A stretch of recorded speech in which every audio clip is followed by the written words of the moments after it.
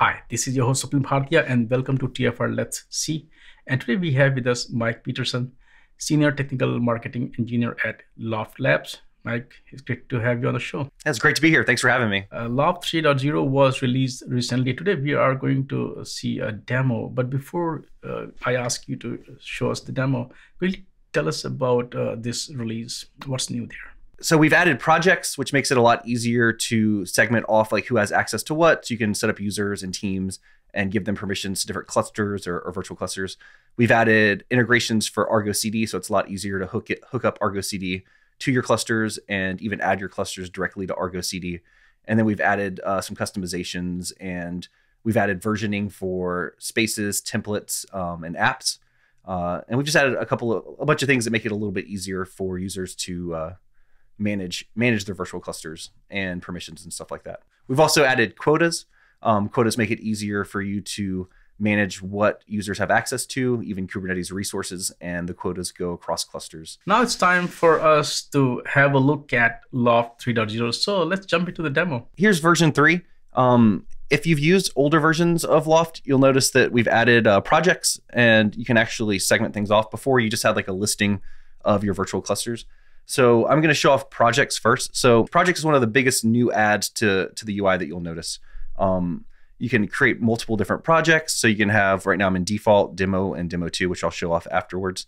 You can go into your project settings here, and we've got the ability to add members, and we've got the ability to add users and teams to the project. So you can create like a team of different users or just have a single user and add them in. Right now, it's just me, Mike Petersen. We've got allow templates now, so you can say what templates are allowed to be used within this project. So if you've got a developer that's coming in and they only need like a certain template that they need access to, you can create like a dev environment that just says, okay, just deploy all virtual clusters using this template. And we'll get into templates in a minute. With templating, you can say when this cluster is deployed, deploy this application or set up this configuration. We've got allowed clusters, so now you can segment your users to specific clusters they're allowed to access. Right now, this has all clusters, but if you've got users that can only use clusters in a specific region or something like that, you can restrict them to that. Quotas is one of the big new things that we've actually added in. Quotas go across clusters, so if you had multiple clusters, you can say, okay, this user is only allowed, or this project's only allowed to use, 10 pods. It's very low. You would use something else, but say, 10 pods across all of these clusters, to restrict users from doing way too much and to make sure that your clusters aren't getting overrun with too many resources. So here we've got like virtual cluster instances. We've also added virtual cluster instances.active. So another feature that you can use for your virtual clusters is to sleep them, so they can go to sleep when they're not being used. So say your users need to create 10 virtual clusters, but they only need 5 at a time. You could restrict them to 5 active clusters, but they could have these other clusters templated out when they need to be used. Or if you've got users across multiple time zones where maybe someone's developing for like an open source project or something like that, and they need to use it in a completely different time zone than the other people on the team, they can run their cluster, they can test against it, and then they can just turn it off, and it just scales to 0. We also have within the pod, so if we add another quota, we've got a bunch of different Kubernetes resources. So you can restrict, maybe you're limiting CPU or memory instead of, pods. Pods is kind of a thing that you're probably not going to limit as much. All right, so then after quotas, one of the new things we've added to is Argo CD integrations. So here I've got Argo CD configured within this project. I'm telling it where it lives. It's living on my K3s bare metal server. I can tell it which namespace it lives in. And then I can also enable SSO integrations, which I'll show you in a second, where I can click it in and I can log in through there, and I can use Loft as my SSO provider. Okay, so let's go take a look at Argo CD real quick. I'm not gonna save these. All right, so we've added Argo CD integration. We can click Open Argo, and what that'll do is take us to Argo CD. And then I can log in via Loft. I'm gonna grant my user permissions to access it. And now I'm within Argo CD. So one of the other features that you can actually set up is to automatically, like in a template, add it to Argo CD.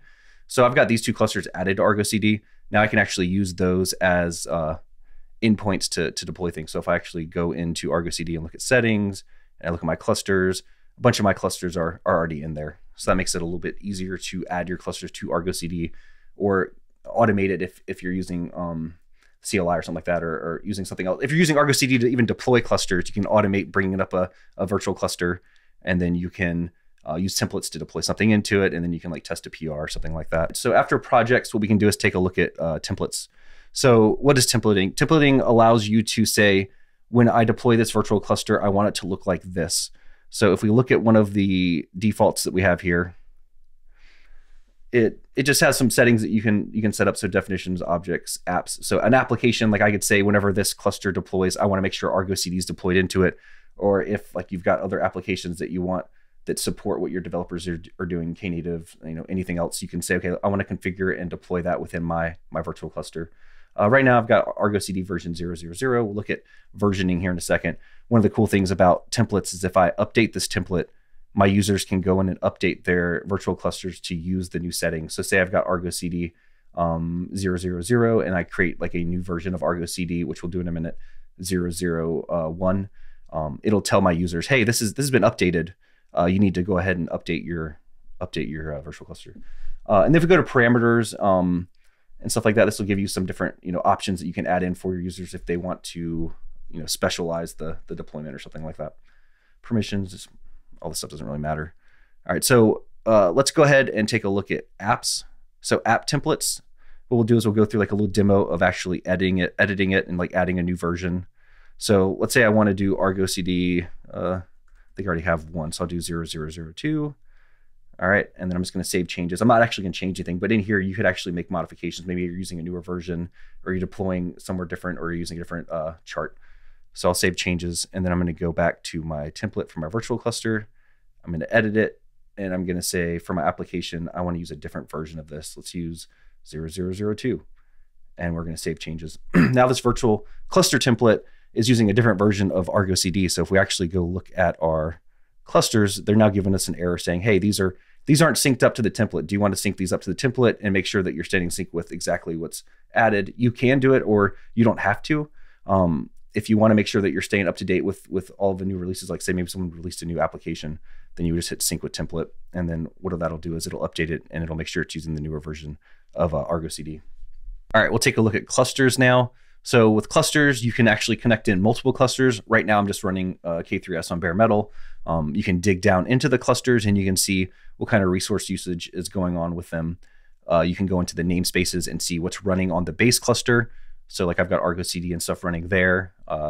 You can see what virtual clusters are running on it. You can see if they're sleeping or if they're actively running, and you can see how many resources they've actually been using. So you can get a quick look at what your users are doing. You can see application information and stuff. There's no apps running on the base cluster right now that I've installed from here, and then resources.